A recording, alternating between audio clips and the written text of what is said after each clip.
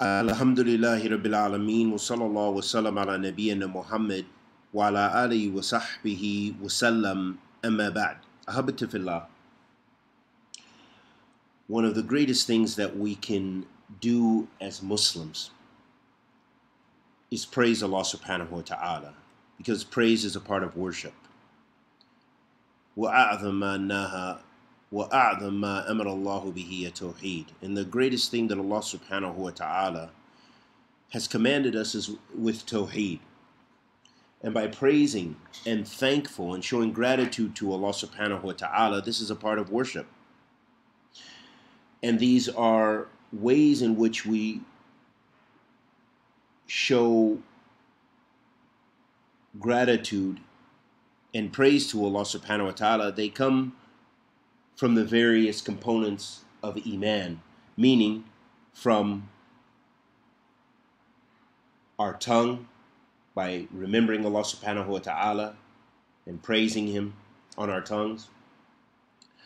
Of course, in our hearts, which is the greatest aspect of Iman. And likewise on our limbs by doing righteous deeds. And these are various ways in which we can show our gratitude by worshiping Allah subhanahu wa ta'ala outwardly.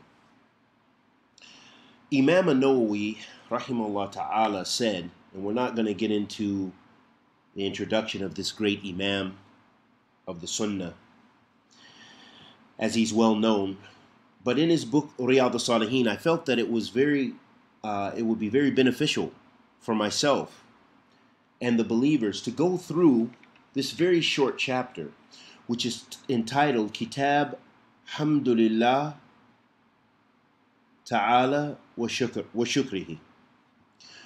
That it is the book of praise and gratitude to Allah. And this is in Riyadh Al-Saliheen.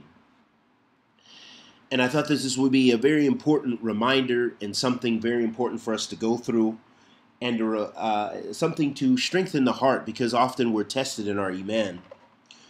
And often we forget and we become ungrateful when Allah has given us so much. So Imam Al-Nawawi began, which is his asloob and the asloob of the Salaf of this ummah, he began this chapter with ayat from the book of Allah subhanahu wa ta'ala, from the speech of Allah subhanahu wa ta'ala, which illustrated praise and remembrance of Allah subhanahu wa ta'ala and thankfulness, gratefulness to Allah. He began Bab Wujub Shukr.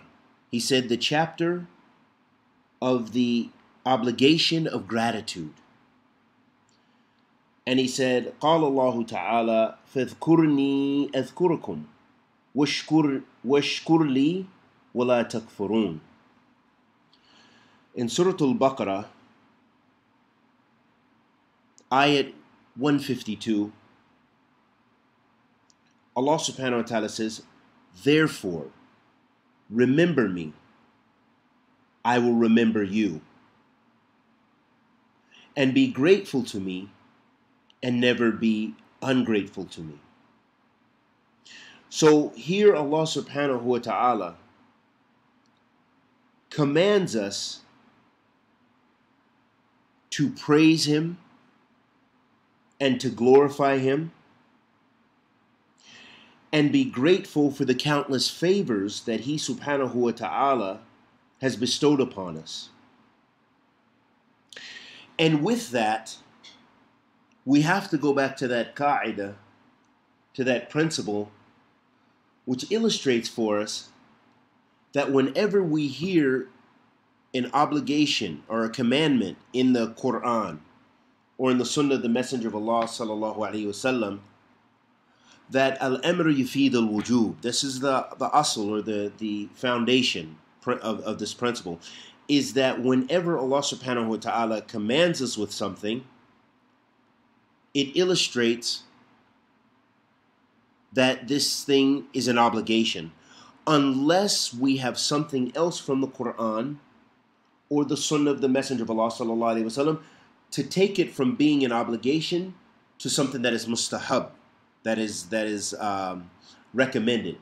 or the other ahkam, the mina ahkam khamsa. So it's very important for us to understand that Allah has commanded us to remember Him.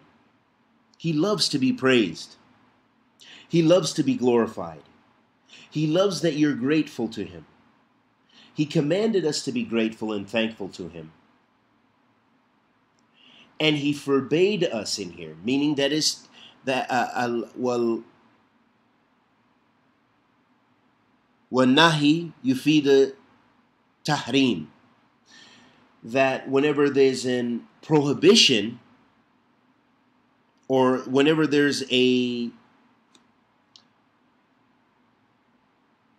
prohibition that Allah subhanahu wa ta'ala has prohibited, then that means it is haram. That means it is prohibited. Whenever there's a commandment ordering you to not do something, then that illustrates that that is a prohibition. And so here Allah subhanahu wa ta'ala has prohibited us from being ungrateful, that it is forbidden, that it is haram, that it is dislike and shows ingratitude to your Lord subhanahu wa ta'ala, which is the opposite. And Allah subhanahu wa ta'ala used in the ayat, washkurli wala takfurun. He used the word from kafara, wala takfurun, and do not become ungrateful. This is how they, and so this could be kufra ni'mah,